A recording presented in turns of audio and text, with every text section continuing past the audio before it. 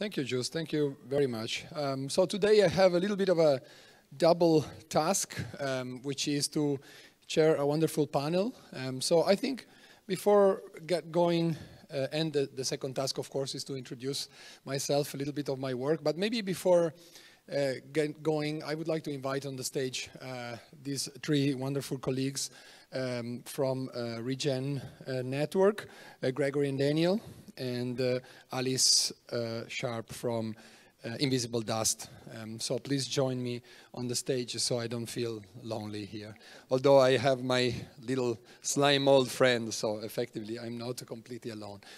Okay, so the introduction that I'm going to make, of course, it's really trying to kind of frame a little bit the debate we will have today here, but also it will give a few examples of my work that I think will contribute to the discussion and tie in with the wonderful work that my colleagues here are doing. We, on the surface, I think it seems like we are dealing with different things. Alice dealing with particles, I'm dealing with cells, and maybe Daniel and Gregory are dealing with bits of data. But this is just a very superficial look at the work. I think there are fundamental intersection between our work that converge in giving form or giving shape or multiple potential form and shape to future commons. And I think the idea of these sessions is to kind of dive in to what the future commons may be made of, or the kind of stuff that we will be able to bring in our cities and in our urban sphere to give it a future shape. So to start and frame this conversation, I'd like to just refer to a little quote from an article, recent article to the New York Times. Maybe this is just not working right now. Yeah. And it's from Bruno Latour, a French philosopher, and it says, "The medical revolution, commonly attributed to the genius of Pasteur, should instead be seen as a result of an association between not just doctors, nurses, and hygienists, but also worms, milk, sputum, parasites, cows, and farms. Science was social then, not merely because it was performed by people. Rather, science was social because it brought together a multitude of human and non-human entities and harnessed their collective power to act and transform the world."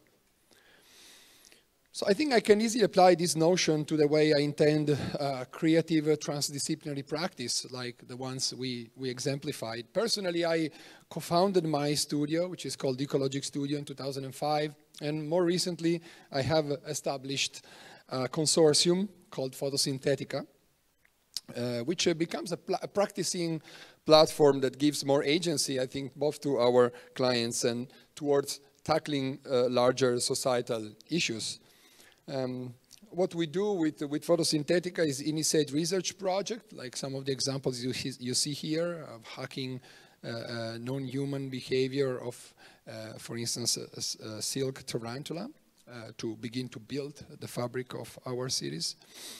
And develop innovative technologies as well as curate design scenarios to actualize them in the real world. So this is really about getting it done now. As we heard before, there is not much time before we are too late. So these scenarios involve a distributed cohort of several interested stakeholders, human and non-human, micro and macro scale systems.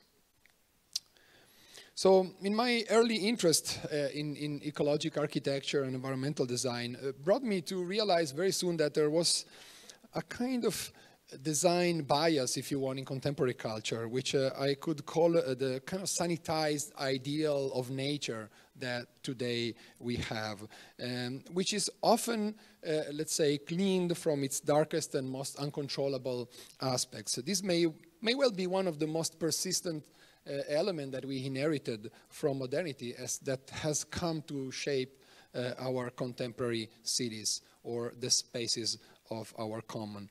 Modern master planning, we all know, introduced the idea of zones, of zoning, separating functions rationally and technically and technologically. Of course, to deal with processes of contamination and pollution, that was the first intent. But the results of this separation was that the most fundamental level of our experience, or this byproduct of urbanization, just disappeared. So we rationally know that they exist, but at the basic level of our experience, they vanish from our reality. So this is the origin of what I call the metabolically linear city. We inhabit the middle, and of course we know that we are fed from resources coming from sometimes faraway places, and a lot of output goes out, but we don't really see or feel these elements so closely. So this model, of course, has an impact on the biosphere, and I think we all also acknowledge that. But as we all know, there is also a kind of failure to act, and this is one of the issues that we are discussing here today. How do we can accelerate this process? Of course, there are a lot of elements to it, but the one I want to just focus our attention for a second is precisely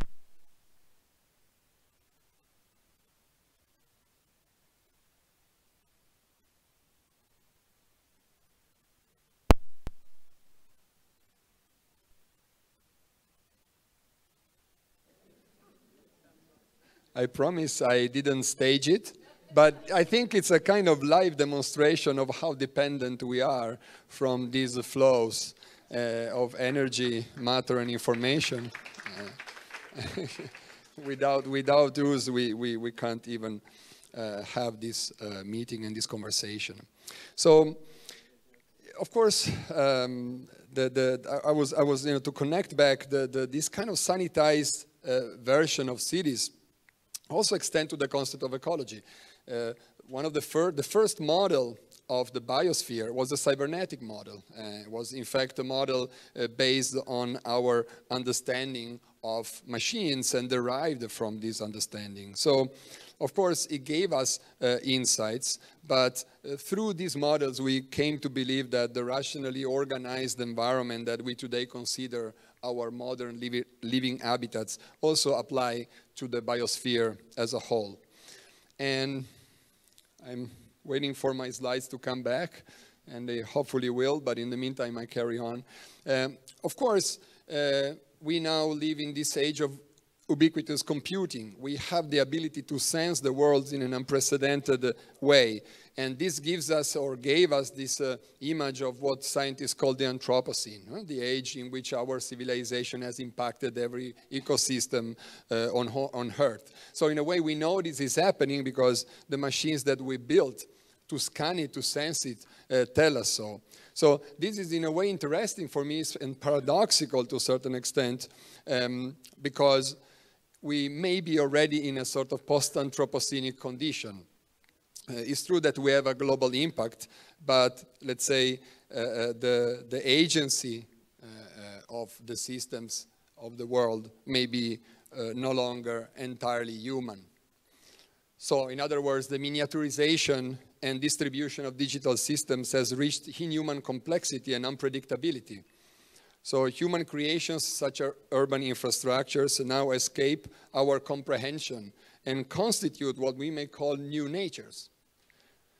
Therefore, and perhaps paradoxically, in the Anthropocene age, we need more than ever a non-anthropocentric model of reasoning. That's why I brought my little friend here. That is, while our current narrative is still dominated by a form of technocratic positivism, the world is already moving in a different framework.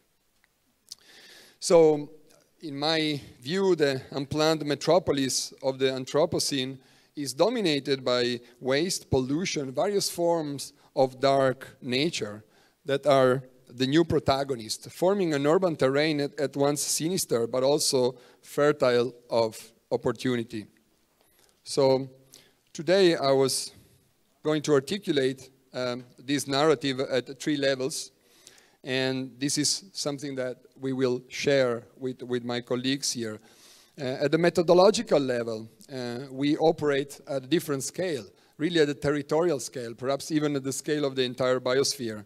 This implies, of course, questioning the concepts of zone and typology and program, which have evolved into notions of operational field, resolution, and algorithmic protocol. This is actually a project we were involved from last year. We're since involved now in the capital of Estonia. Okay, guys, I'm sorry about this. Of course, it's a little harder to keep the focus, and I would just ask you if you please bear with me a couple of more minutes. I'm going to try to close my presentation, although I have still, I still wanted to go through some of the example of my work so that we have some kind of material, sort of, let's say, case study to discuss later also with my colleague.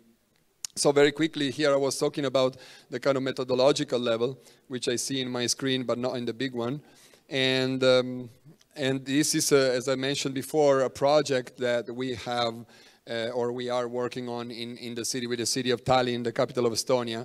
It's a really exciting project because it's about redesigning the blue-green substratum of Tallinn. So essentially we are collaborating with the local university, Estonian Academy of Arts, and with the city council, and we have been using a set of digital technologies, satellite monitoring technologies, to get a very detailed, extremely high resolution analysis of the biological active substratum of the city, and then from that use the digital tools and algorithms to basically start giving form or giving shape to these systems. It would be very important to see my drawings up there, because otherwise it's just impossible for people to understand. So please, if you can sort this out, it will be great. Exactly. So this is one of the, for instance, product of this algorithmic analysis, looking at the water or wet substratum of the city. And this is instead looking at kind of urban networks and infrastructures, especially wastewater infrastructure.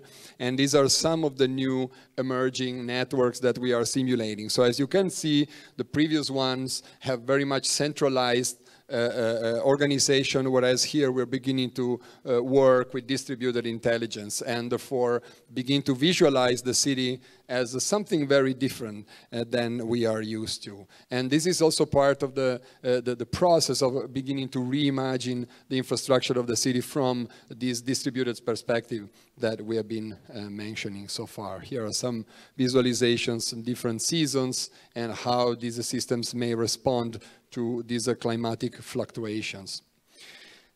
At the complete other end of the spectrum, of course, these processes are activated by organisms that are often invisible to the human eye, like photosynthetic algae or photosynthetic cyanobacteria. This is a project that we have implemented for Expo Milano in 2015, and is a photosynthetic canopy which enables the growth of photosynthetic algae within its fabric. So it's really an interface between the city and nature that basically it didn't exist before. It's a world first in that sense.